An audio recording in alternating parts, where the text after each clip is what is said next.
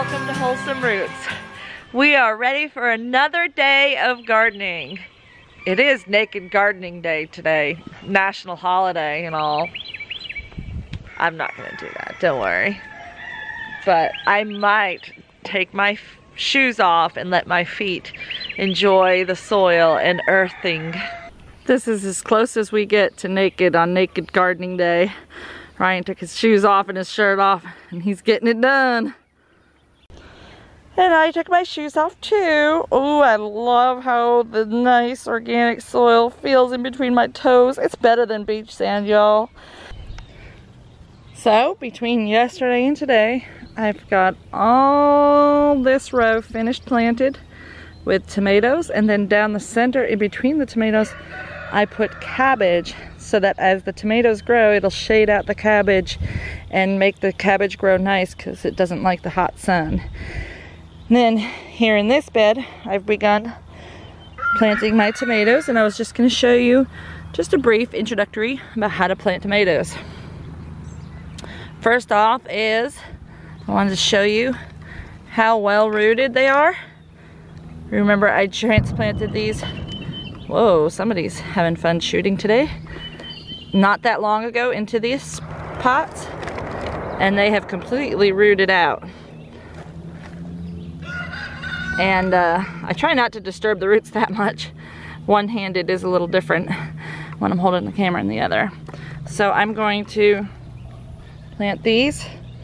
I've already got the tag for this variety.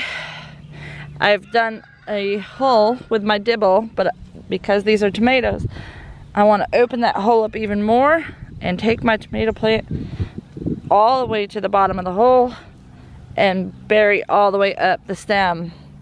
Tomato plants should be planted as deep as you can get them into the ground that your soil allows you. Not everybody has deep beds, so sometimes you have a very shallow topsoil.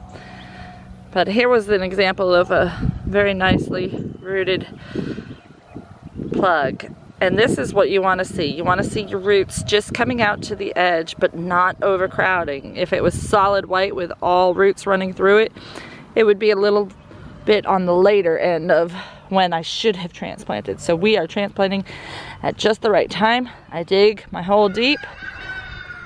I bury it as deep as I can, all the way up to the top leaves.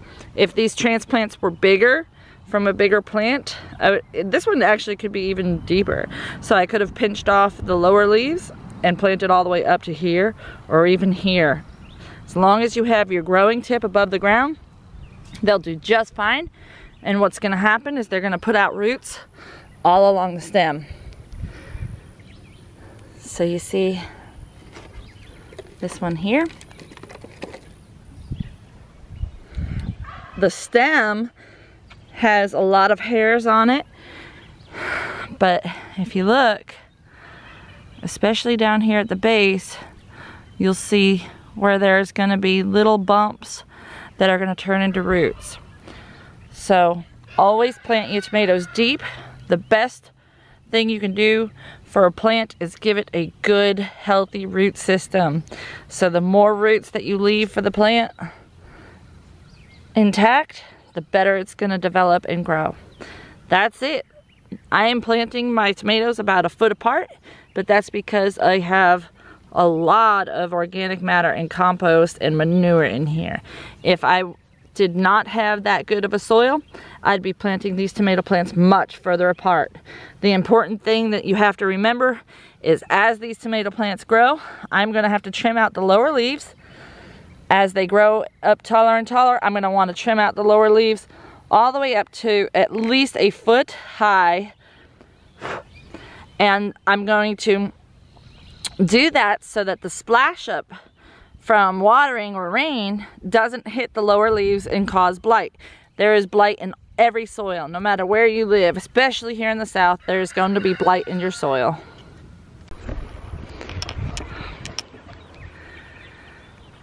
Alright y'all, I think that's about all I can handle. The boys went in with Daddy a little while ago to get something to eat, and I'm starting to get kind of lightheaded and dizzy. I should probably go in and eat something and drink some water. But I got all those cabbages, the regular green cabbage, and then I got all the red cabbage, and then I started planting broccoli with tiny spinach in between. So you see I'm planting everything thick and heavy. That is kind of a way of companion planting, as well as permaculture, as well as intensive gardening, square foot gardening, no matter what name you give it.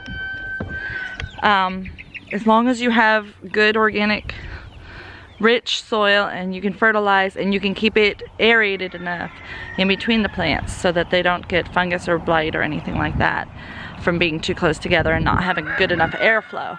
But with the way I did it, with the different sized plants planted together, it's going to help with the perfect airflow. And it's, if you think about it like, remember in grade school when they taught you about the forest and how the forest had the canopy layer and it had the ground floor layer and the layer in between?